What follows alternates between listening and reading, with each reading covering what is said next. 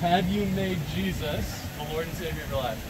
Yes. Do you believe that he's the Son of God? Yes. Do you commit to following him, being transformed by him for the rest of your life? Yes? Awesome. So, with that declaration of your faith, we are going to get you guys baptized. But before we do, we're just going to pray over y'all, all right? So link up, boys. You know how it's done.